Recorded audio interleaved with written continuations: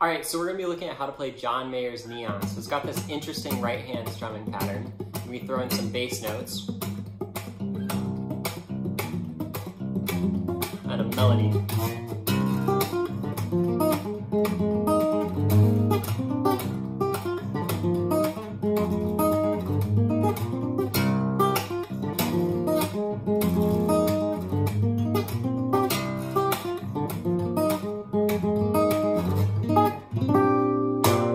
Let's take a look.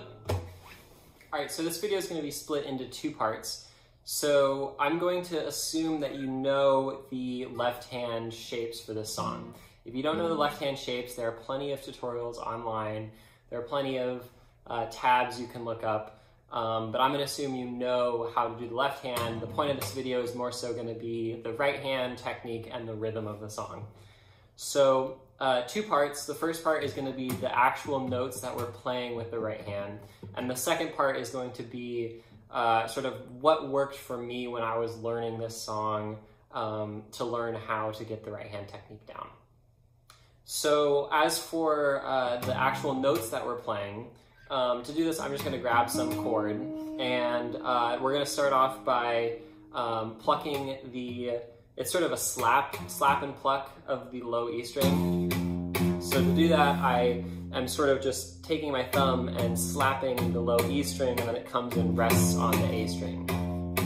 So like that. And then after that, we come up on the D string with our index finger. So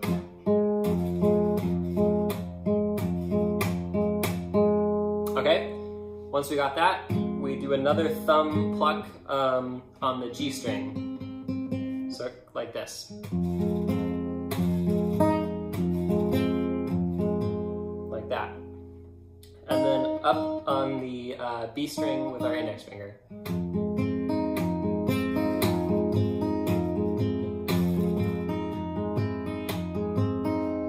Like that. Okay, and once we do that, we slap the low E string with our thumb and keep our thumb rested there. It's going to be important to keep your thumb rested there. We're not playing a note, we're just slapping it. So slap and keep your thumb there. So again, from the top slowly, we got.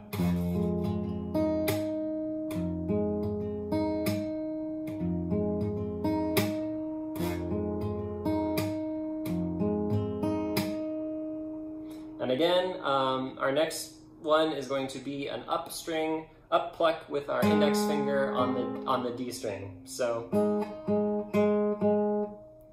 from the top we got. Cool. After that, once we have our thumb still rested on the E string, we just pluck the note. Like that. There's no slapping, it's just a pluck. So from the top.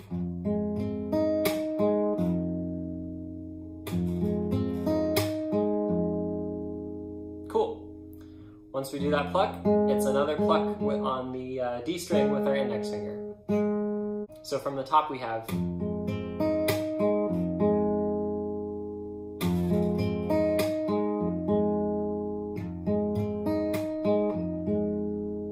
And once we have that sequence of slaps and plucks down, that's the entire melody of the song.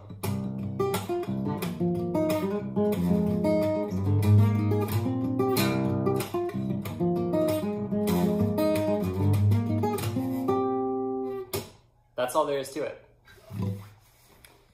All right, part two, what worked for me when I was learning this song.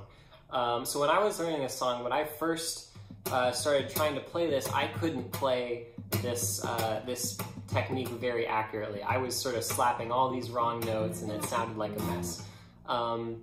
But I would say that actually just getting this right hand shape and making these random up and down movements with my right hand, sort of kind of trying to pluck the right strings, but I was never really getting them right. I was just sort of, it was this messy, like up and down sort of garbage motion. But honestly, I think that helped me learn the song a lot. So what I was basically doing is I was getting the left hand and I was not really strumming correctly on the right hand.